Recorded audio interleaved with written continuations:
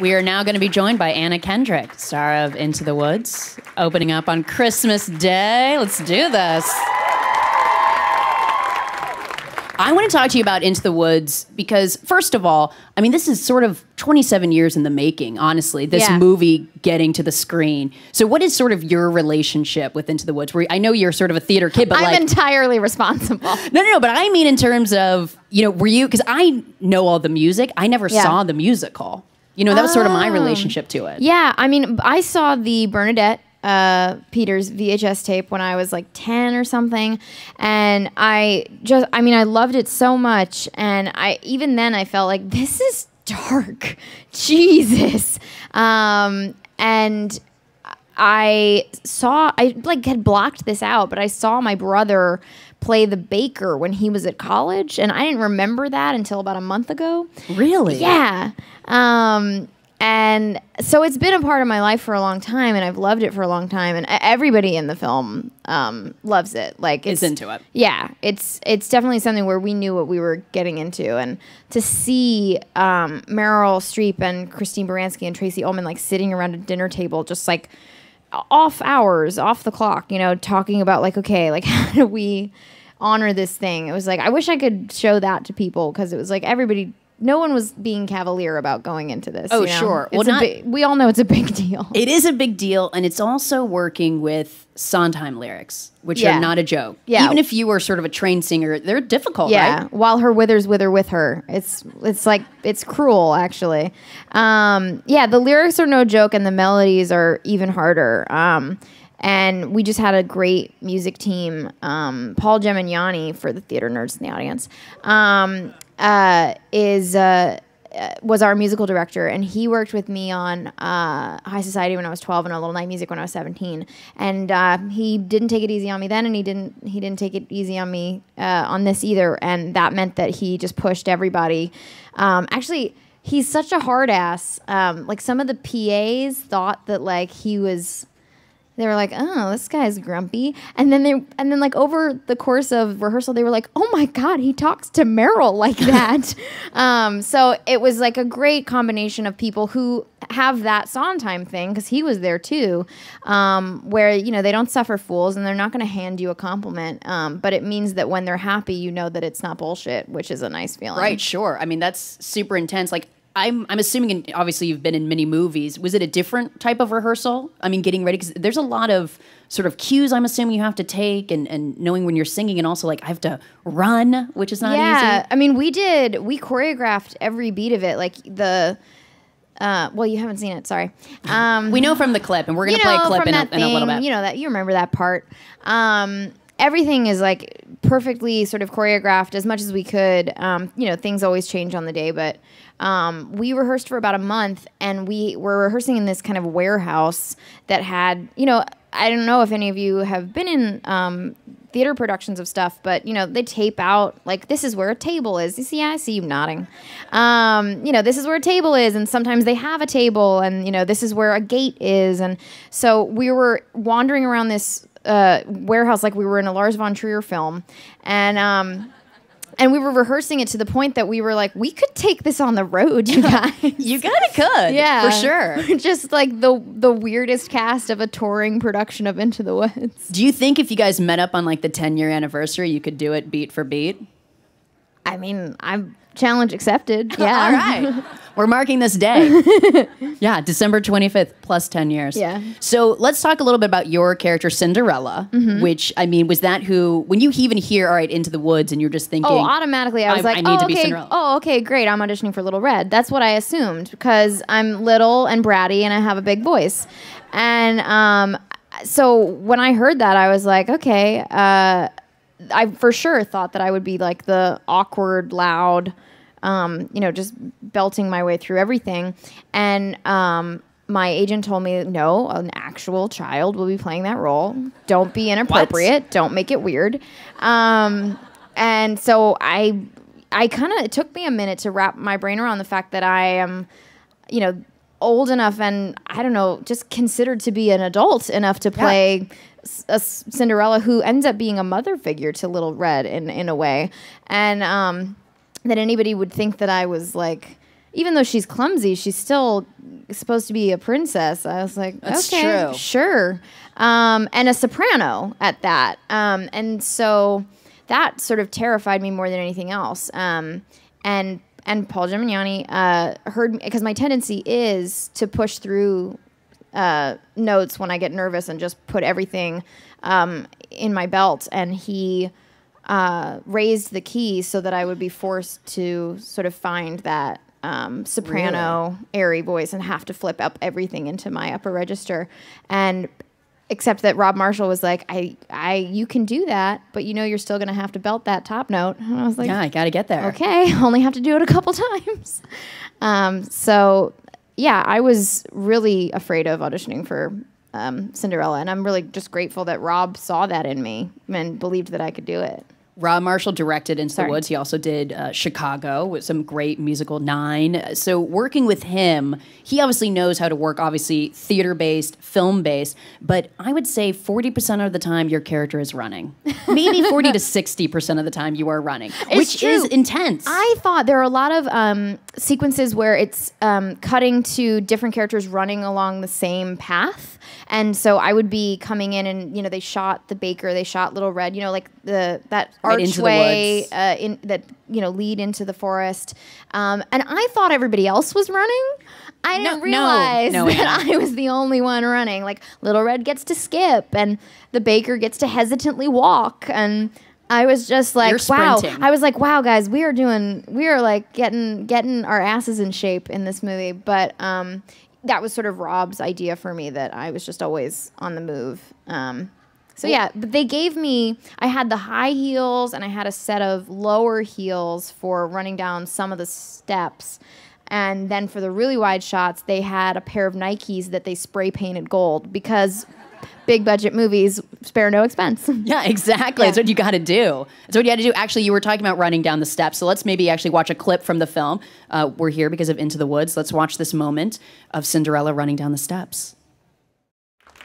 Look at that. That's Anna Kendrick in Into the Woods, which is out on Christmas Day. So even in that moment, and you'll see throughout the movie, obviously from your running, there is sort of like a breathlessness in your singing. Yeah. Is that from literally just that, I just did like 3 takes of running downstairs? Or is that sort of something trained for this role? I mean, to be honest, the corset really cuts you at the waist. And, if you have, if you're a properly trained singer, which I'm not, you're supposed to breathe through your into your belly, and I breathe into my rib cage because I don't know what the fuck I'm doing.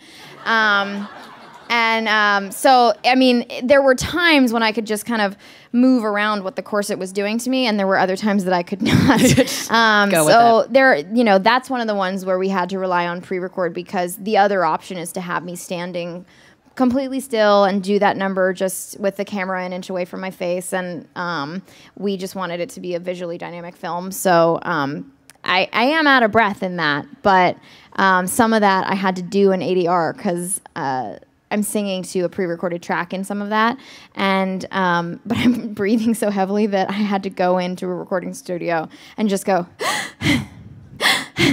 to match those breaths. So my job is weird. Yeah, I was just going to say, is that afterwards when they're going to the editing phase and we're like, actually, we're going to need you to come in and just breathe heavily. And just hyperventilate. Yeah, for like a good 2-10 minutes for backups. Exactly. That's strange too, because then you're in one of those little booths and you just breathe and you're heavily. Watching and you're trying to match your own breath, and then there's like an old guy just being like, thumbs up, great job. Bad breathing there, gotta go again. Can we have more breath? More breath.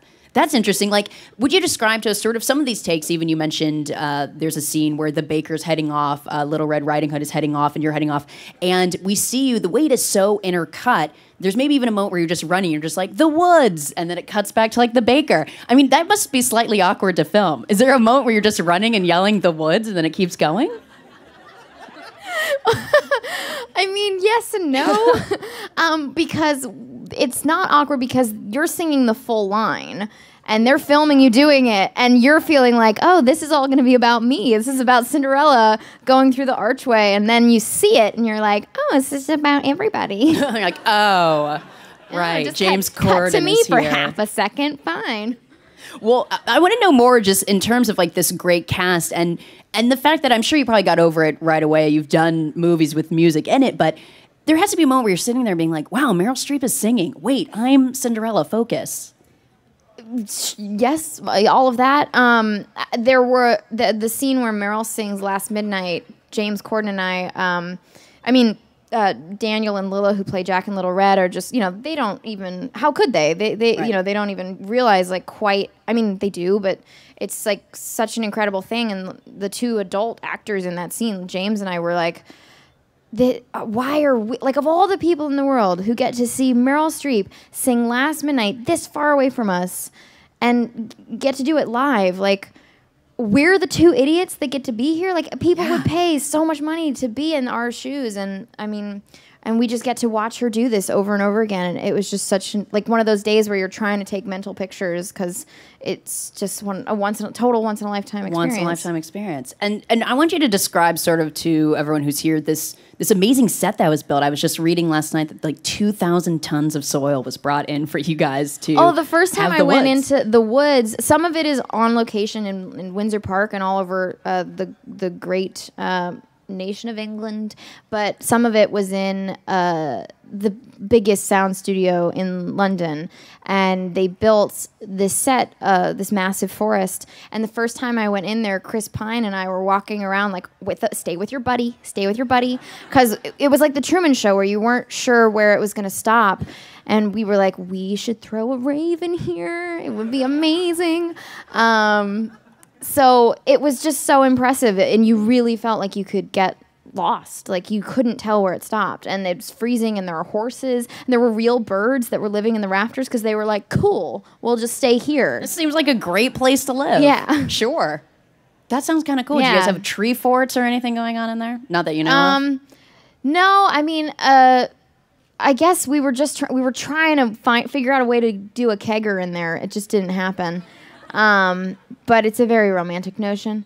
Yeah, I don't know. It was, we were just, being on this set meant that all of us turned into 5-year-olds again. We were like taking pictures every 5 seconds. Like, everybody, I'm taking pictures of Christine Baranski in her amazing outfits. And she's like, send that to me, email that to me, like we're teenagers. It's amazing. Yeah, it's amazing.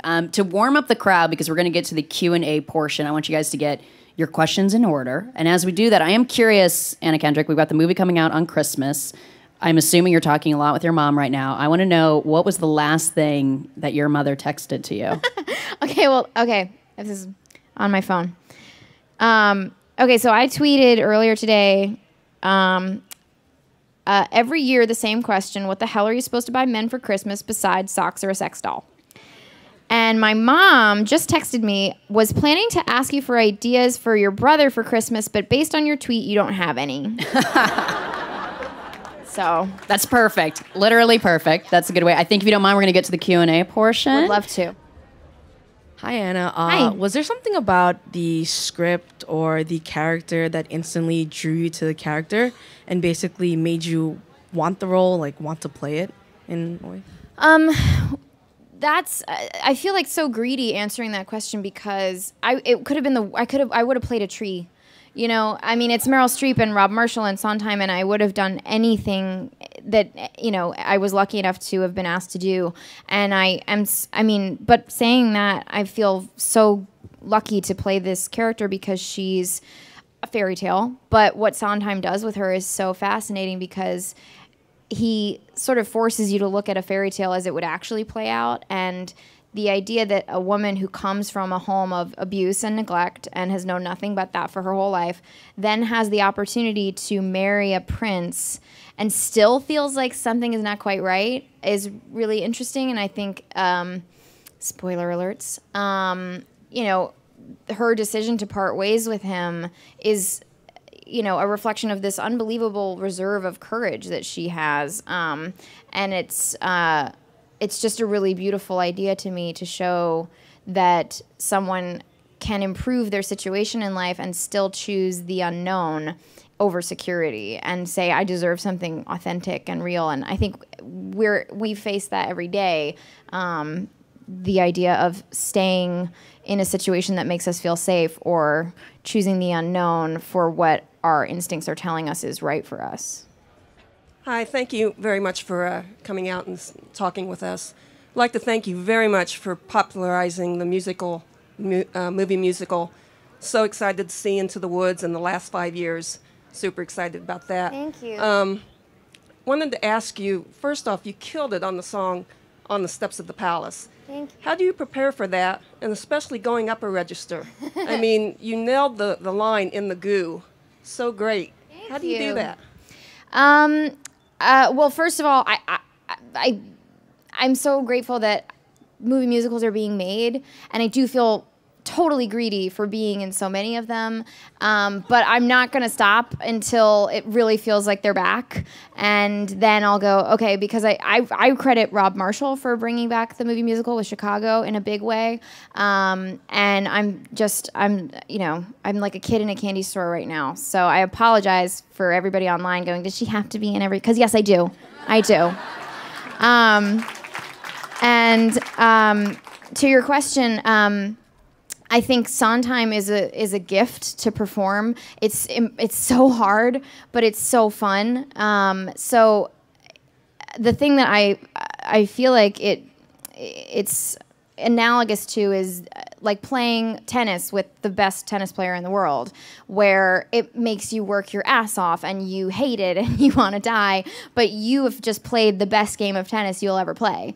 And to have his words and to have his melody as a guide through this emotional journey is, you know, it's like being handed this amazing piece of art that says this is a reflection of your character and what she's going through. And if you just allow it to guide you, you're actually going to be in great shape. It's just getting to the part where you can let that happen that is hard. And it's about putting the time in, for me anyway, because I'm not trained as well as other people are. It was just about like laying out the sheet music and 7 highlighters and all these pens and all these Post-it notes, and I was like kind of a beautiful mind situation in my apartment.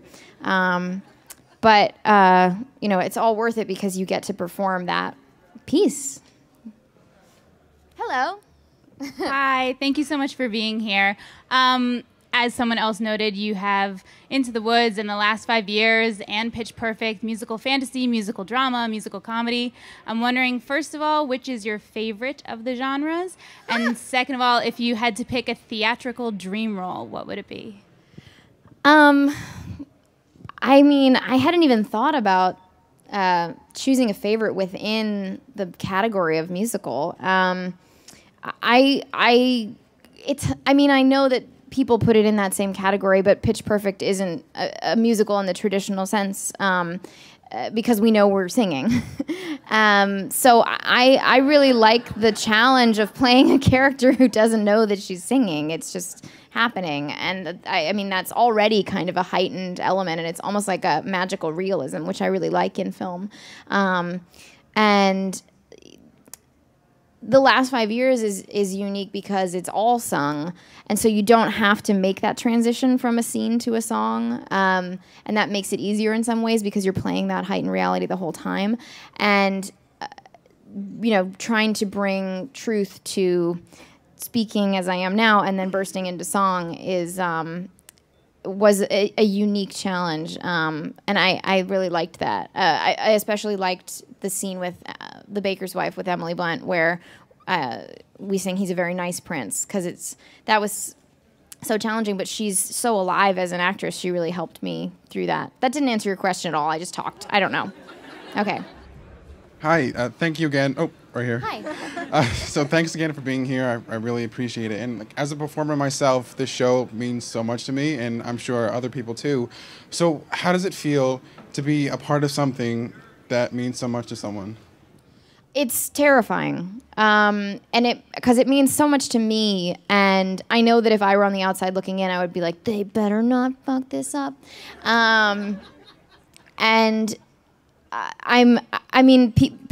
Communities should be protective of the thing that makes them a community, whether it's comic books or musical theater or sports or I don't know, cooking. What are people into other than this? I don't know. We just wanted to honor that, and it's exciting that that it will hopefully expose people to it who didn't know it. But our number one goal was about people who love it and who have it in their lives, and every time a person says that they're a theater fan and they love the movie, it's like 10 times a bigger deal to me. So it's, that result is heartwarming, but the process of knowing that was nothing but terrifying. So I hope you like it. Okay, good. Hi, Anna, again. Thank you for coming out here to be with us. And I was just wondering if Into the Woods was produced, to be reproduced in the future, what are some pieces of advice you would give to the next actor who plays Cinderella? Oh my gosh, that's a great question. That is a good question. This sounds like a cop-out answer, and I apologize for that. But to me, the reward of it was finding my personal connection to it, because it's such an iconic thing, and how there's no way that you can build it yourself. And even Sondheim's Cinderella, I felt in the scene where she says goodbye to the prince, it was important to me that scene was handled with respect and compassion, because I think the whole theme of the piece is about that things are not as simple as who's wrong and who's right, and that applies to breakups too. And there's not one good guy and one bad guy, and I feel like that is something that's been a theme in my life, is respectful breakups and respectful divorces, and civility within separation. And that was a window for me into who she is. And I don't know how other Cinderellas have felt about that scene, and if they have every right to play it in a different way. But that was a real key for me, was just finding what was important for me to put across in this fairy tale, because it's all about sort of saying that fairy tales are too simple to actually guide us. They're too simple for us to rely on them to make things simple when things are complicated. Hi, Anna. Hi. We actually saw Into the Woods on Monday. It was great, and you were great in it. Thank you. You're welcome. My question is, having done Broadway, Pitch Perfect, Into the Woods, and the other movie that you have coming out, have you considered recording a debut album? No. No, I'm in the movie industry, and the music industry seems insane to me. No way. No. I am like 1 for 1 with one hit single, and that is it. I'm just going to stay batting 1,000 forever. That's literally perfect. Anna Kendrick, thank you so much for Thank being you. here. We really do appreciate Thank it. you guys so much. Into the Woods is out on Christmas Day, December 25th. The soundtrack is